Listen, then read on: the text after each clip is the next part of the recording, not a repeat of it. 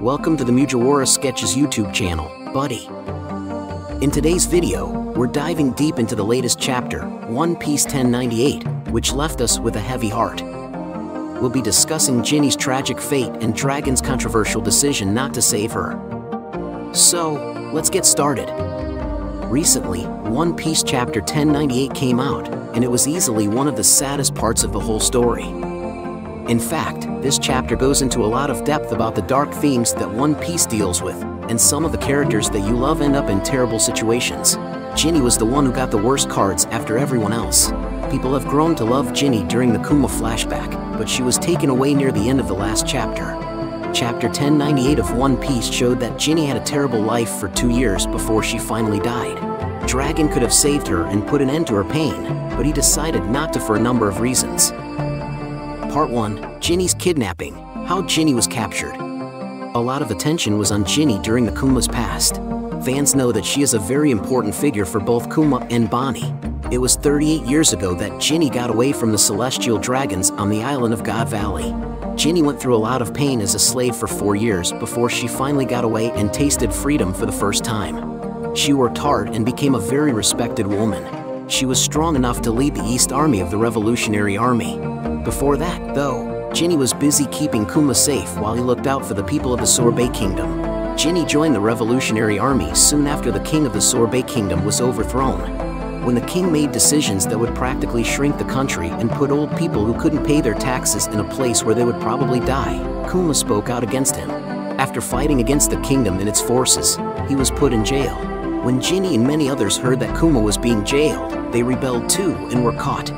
The freedom fighters moved because word got out about the bad king of Sorbet Kingdom. They did that for sure, and the country was freed from his bad rule. Ginny and Kuma both joined the freedom fighters because of this. When they joined the group, the freedom fighters changed into the Revolutionary Army and began to do more good work. Dragon kept making his army better and stronger over the next few years. Eventually, the Revolutionary Army was strong enough to be considered a good army. On a bad day, Ginny was about to meet Kuma for the first time in a very long time when a group attacked her and gave her up to the Celestial Dragons. It looks like one of the Celestial Dragons was interested in Ginny. He wanted to marry her, but Ginny didn't want that. So, they took her hostage and made her marry this Celestial Dragon. Fans immediately thought that Ginny would be saved by members of the Revolutionary Army when they saw that she was being taken. It came as a surprise that the Revolutionary Army did nothing. Part 2. Why Dragon didn't save Ginny. Fans were really hoping that Dragon, Kuma, and Ivankov would save Ginny. One reason is that they knew exactly what happened and where she was, but they did nothing anyway. Fans are very upset about this because Ginny was a character they loved and who had already been through a lot, which made her sad. Dragon did not save Ginny for a reason that much is certain. Dragon is the leader of the Revolutionary Army, and being able to free all slaves around the world is important to him. The Revolutionary Army was not at its strongest when Ginny was taken hostage. They would not have been able to beat the Celestial Dragons. That is why going to Marihoa would have been risky. If Dragon had failed, the movement would have ended. Dragon thought it would be best to wait it out and let Ginny be. Even though it was sad, Dragon didn't want to put more value on Ginny's life than on the lives of any other slaves. He thought that the best time to free Ginny and all the other slaves would be in a few years, when the Revolutionary Army would be stronger and ready to attack Marihoa. These were his reasons, but fans can have their own thoughts and don't have to agree with what he meant. After giving it some thought, Dragon wasn't entirely wrong in his decision, but there may have been other ways to save Ginny. Part 3. Could Dragon have saved Ginny? You asked if Dragon could have saved Ginny, and the answer is yes. Dragon is the most dangerous criminal in the world and one of the most powerful guys in the world. Dragon would have been very strong even when he first took over as leader of the Revolutionary Army. The people who commanded him were also very strong, and fans know exactly what he, Kuma, and Ivankov could do. Dragon did not want to start a war with the Celestial Dragons because it would have been foolish to do so before they were ready. He could have, however, sent someone into Marihoa to free Ginny and many other slaves. This does happen sometimes.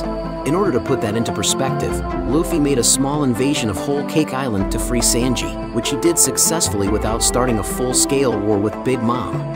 This also helped his reputation even more, while everyone thought Big Mom lost the battle. This part of the story doesn't show Luffy ready to fight Big Mom yet, but he was more interested in Sanji's head. Sanji would later help the Straw Hat Pirates because he was as good at fighting as thousands of other fighters. Similarly, Fisher Tiger, who used to be a slave, climbed all the way up to Marihoa and freed all of the fishmen and a few human slaves as well. He actually set fire to the city of the Celestial Dragons before he was able to get away. Fish Tiger could free a lot of slaves, and Dragon could too. In this case, the main plan would not have been to start a full-scale war, because that would have been stupid. But it would have been easy for the group to get into Marihoa, especially since Kuma had such a useful skill. In the time it would have taken them to get inside, they could have freed several slaves, including Ginny. This would have been a huge win for the group because the army would have then been pushed back. There was a way to save Ginny, even if it was dangerous. Dragon instead decided to be more practical, which is understandable, even if it was the safest option. If someone liked taking risks more, they would do something different and probably still achieve. In the end, One Piece Chapter 1098 has raised questions about Ginny's fate and Dragon's leadership choices. While Dragon's decision was logical, it sparks debates among fans on what could have been done differently. What are your thoughts on Ginny's kidnapping and Dragon's decision?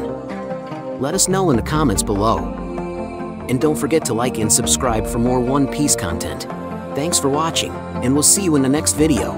Thank you very much for visiting the Mugiwara Sketches YouTube channel, buddy. We hope you enjoy our funny sketch videos and anime reviews. Don't forget to subscribe to continue joining us on our joyful journey in the world of anime. If you have any wishes, questions, or suggestions for our next videos, feel free to express your thoughts in the comments below. Thank you very much for your support, and until we meet again. See you next time, buddy.